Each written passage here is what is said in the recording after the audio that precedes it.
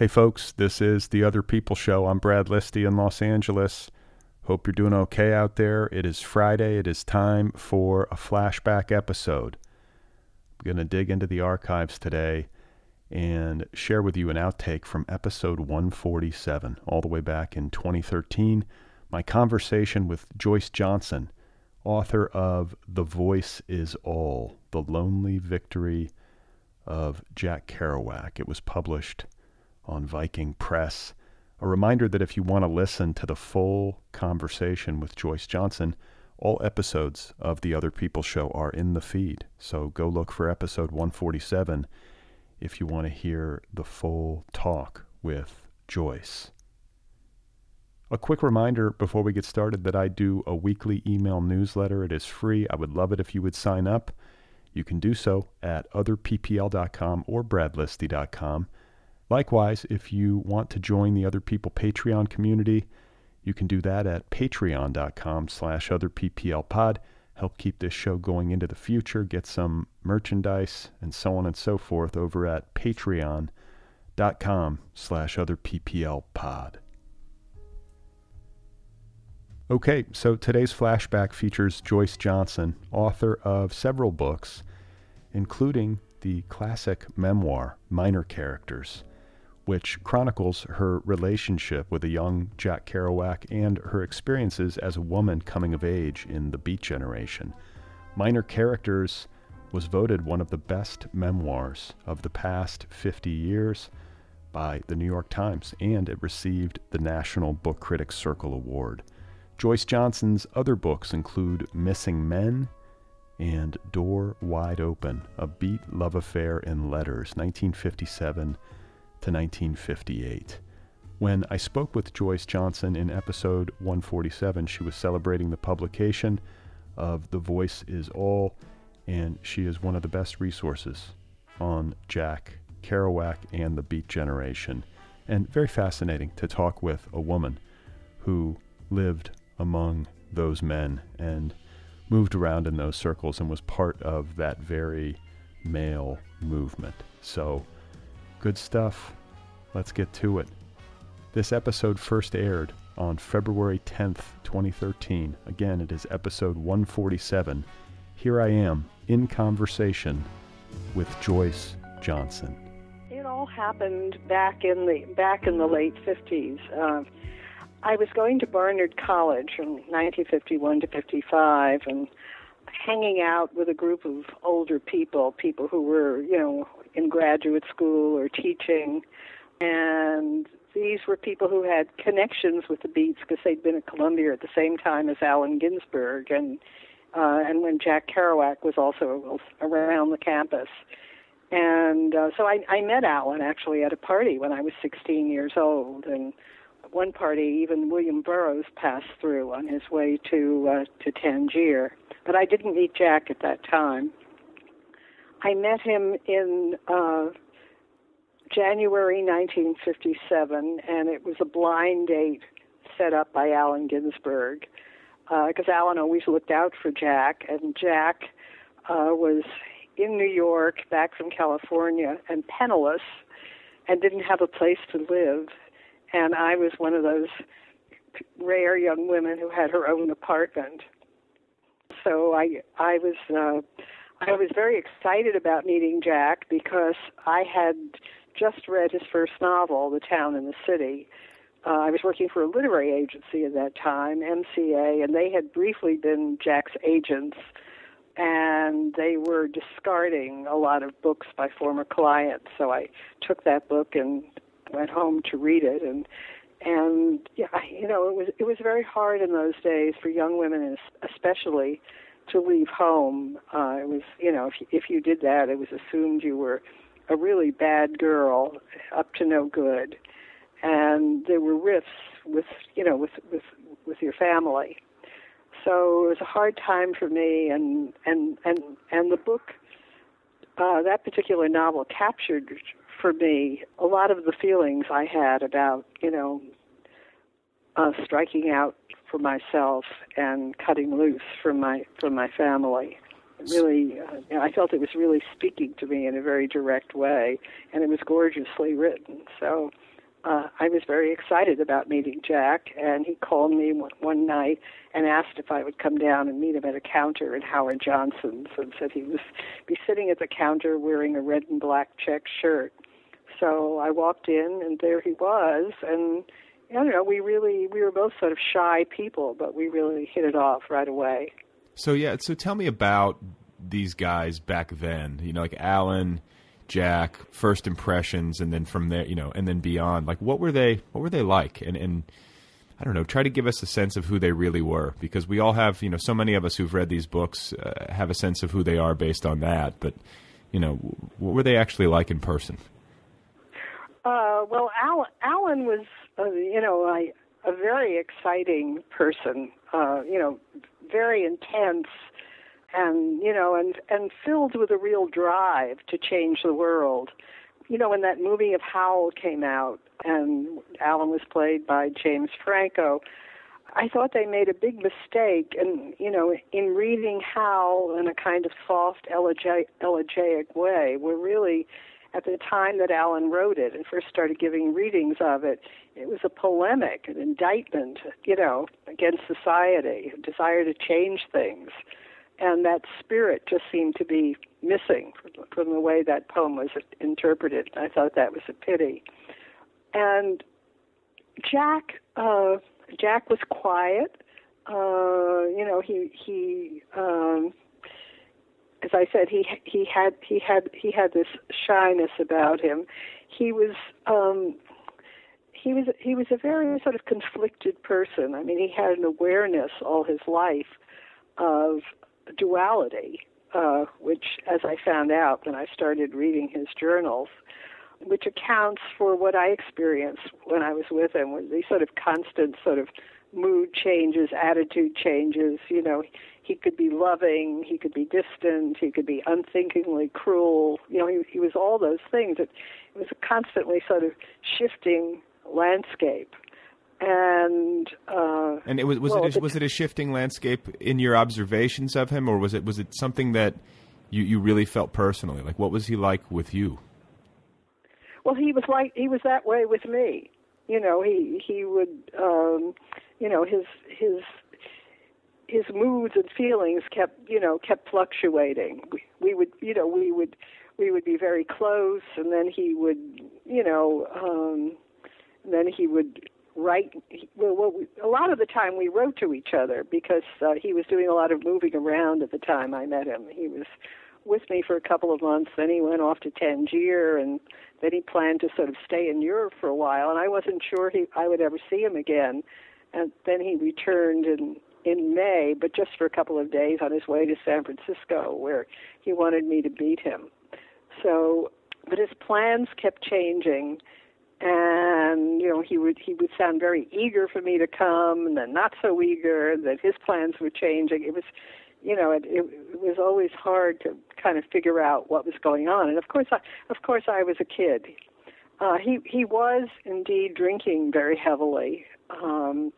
He had an extremely hard time during the early 50s when his work wasn't getting published, and he was, going around the country being kind of homeless and living on nothing, and also, exhausting himself in a way by, writing book after book in very short, concentrated periods of time.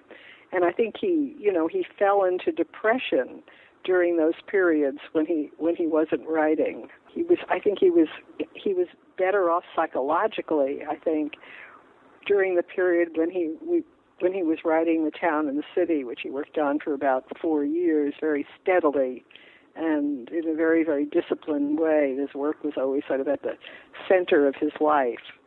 Well, and I was going to say, too, when I read about Jack Kerouac, I mean, obviously there's a discipline that factors into any successful writer's life.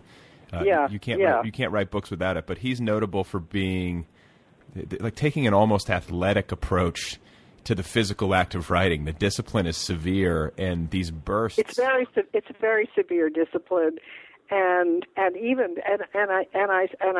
suspect the discipline that went into the whole act of what he later called spontaneous writing was even more severe and taxing in its way. I bet it's sort of, what it took him to get into those states of what he called transfixation, where he could do that kind of writing, the kind of writing he did Visions of Cody, for example.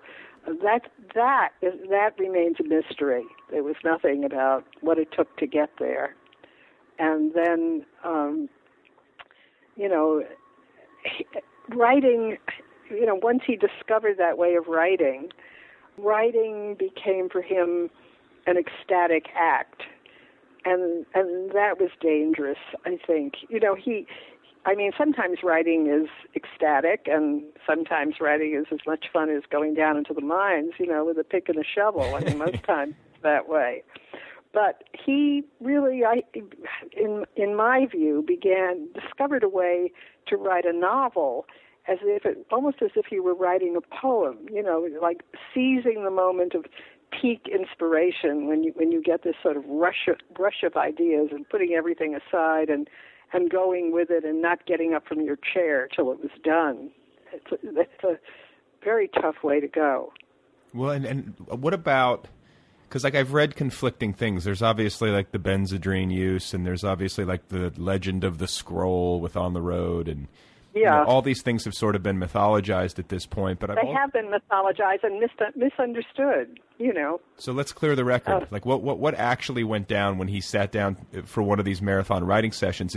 I've read that when he wrote On the Road, he was actually quite sober, and it was He was, and I think that was true at other times. I think he wrote Dr. Sachs, during the time he was taking a lot of marijuana.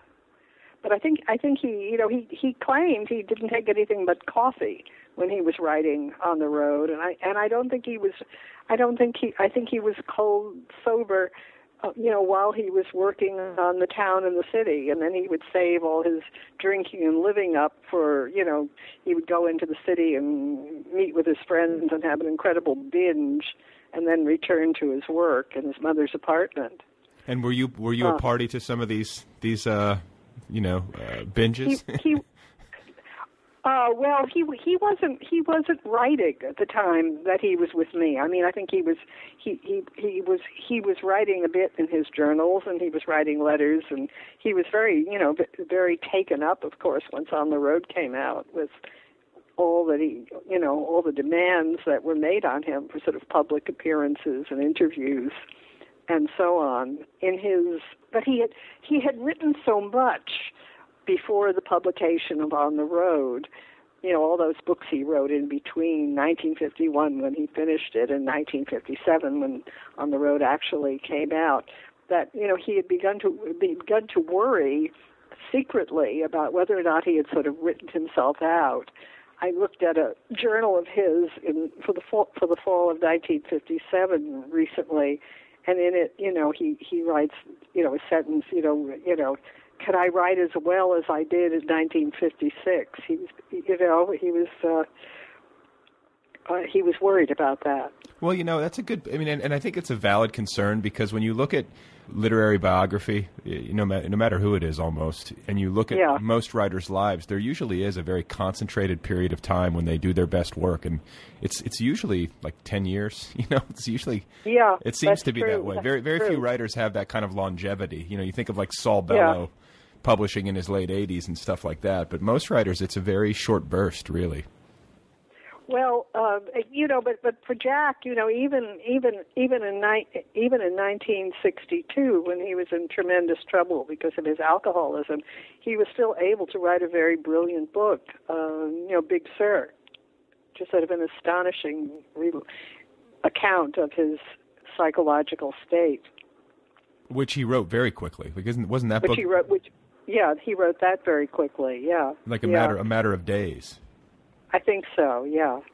But what I think people are gradually becoming aware that that 3-week writing stint that produced On the Road in the spring of 1951 had been preceded by, 3 years of relentless attempts to write that book, trying it this way, trying it that way, with different sets of characters, different plots. I mean, it went through all, there were just all these attempts. And of course, he had originally had the idea for writing that and On the Road in 1956, about a year before he met Neal Cassady. The original idea, which is in his journal, was that he would like to write about a man who, after recovering from a long illness, decides to, go hitchhiking across America to regenerate himself, and on the way encounters a lot of symbolic characters. And this was before he met Neal. So for a while, that the idea of the protagonist making a journey was always sort of like a solitary journey. There wasn't this companion. But there were. It's interesting. Like some of the, I remember reading. I forget who it was. Was it Harrington, who had an idea, or there were kind of like premonitions of Neal before Jack actually met him. Do you know what I'm saying? There were. Well, yeah. Well, he'd heard about him, but I don't know that he was too impressed by what he heard until he actually met him. In fact, he says in Visions of Cody, I thought he would be an American saint who might turn out to be somewhat boring, And or what about? Oh, you know who it was? It was Bill Hubbard, the Texan that Kerouac met in the psych ward. Oh yeah, that figure, that sort of wild figure who was a wanderer, this rootless person who was sort of a kind of precursor of Neal. That's true. Right. So I guess a natural question would be, since Jack Kerouac has obviously been written about by so many different people, and there's quite a lot of literature out there about his life and his work. Why this book, and why this particular approach to it? Well, I felt there was a lot of important stuff about Jack that really hadn't been covered. I had the desire to, first of all, to write a book that rather than focusing so much on the sensational episodes in his life. I mean, we've had plenty of books about those. I mean, that I wanted to really closely follow, his development into a writer and the way that he found his mature voice.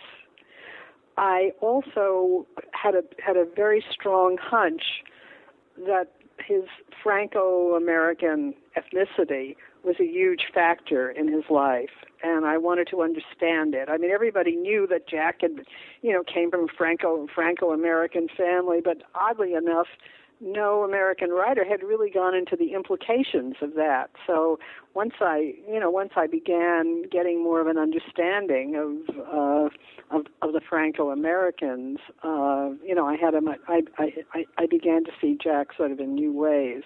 And understood how much he was a product of that background. And what did that background bring to his life and his work? What was it about all that? Like, can you describe it? Sure. Well, in this country, although we're very close neighbors of Quebec, we really know very little about about that particular minority, the Franco-Americans.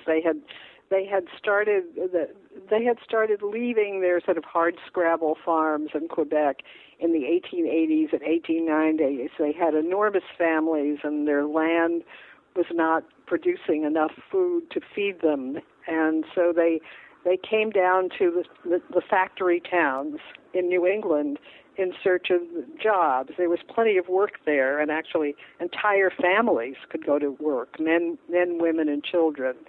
So they came and settled into these different places in New England and in Massachusetts and New Hampshire, in Maine, in Vermont. And in these mill towns, they tended to live in rather insular communities. They unlike other groups, they really weren't looking to become assimilated. They had a whole mystique about their culture and their language and their religion, which was a kind of form of Jansenist Catholicism. and they wanted to preserve it. So even people who, were born in America or and grew up here, did not speak English well, and their children were educated in church schools that were, half the day was conducted in English, and the other half in French. So they really kept to themselves. At the same time, this was reinforced by the fact that New Englanders despised them, and there was tremendous prejudice against them. They were perceived as dumb and primitive people, and there were horrible terms for them, such as the Chinese of America or white niggers. Remember that passage in On the Road where Jack is walking in Denver and thinks sort of bitterly about his white ambitions? Well, nobody who really felt white would have coined that phrase. And so Jack, coming out of that tradition, which he didn't want to lose. I mean, he wanted to go out into America and become a writer, and in order to do that, he had to leave that community. In order to do that, he had to master English, because there was no way he could write in that Canadian French, which was a language of its own, with significant differences from classical French. Well, yeah, and I was also struck, by how hard, by how early he knew his path. I mean, he had a sense of this from a very young age, which a lot of writers do, and then also how hard he worked to educate himself and how disciplined. Very hard from a young age. I mean, as a kid, he tried to read all the books in the library. He would go there every Saturday and return home with just armloads of books, and he called this his Saturday avidities of reading.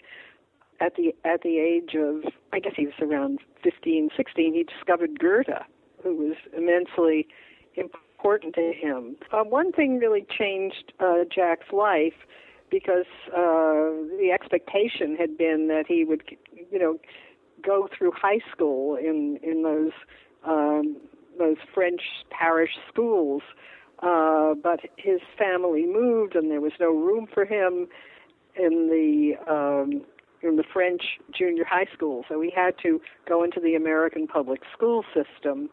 And there, his ability to write was recognized by his English teacher, even though Jack, I think, was quite silent in class because he wasn't yet fully fluent in English, and felt embarrassed by that.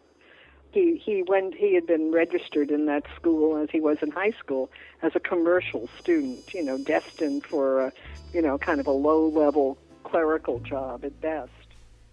All right, folks, there we go. That is today's flashback from episode 147, my conversation with Joyce Johnson, author of the literary biography, The Voice is All, The Lonely Victory of Jack Kerouac. Episode 147 first aired on February 10th, 2013. A reminder that you can listen to the full conversation with Joyce Johnson. It is in the feed. Look for episode 147.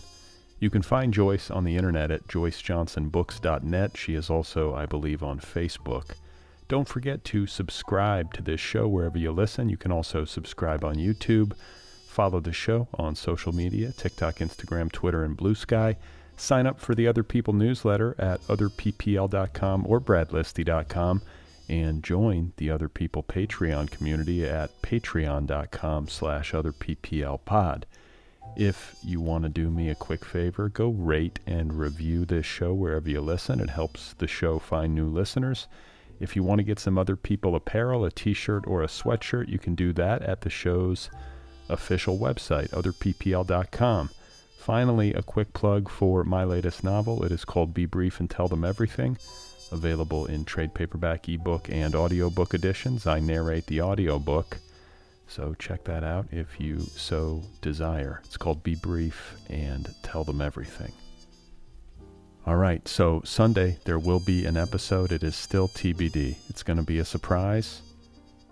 I think it's going to be a good surprise. It's a cliffhanger. Stay tuned.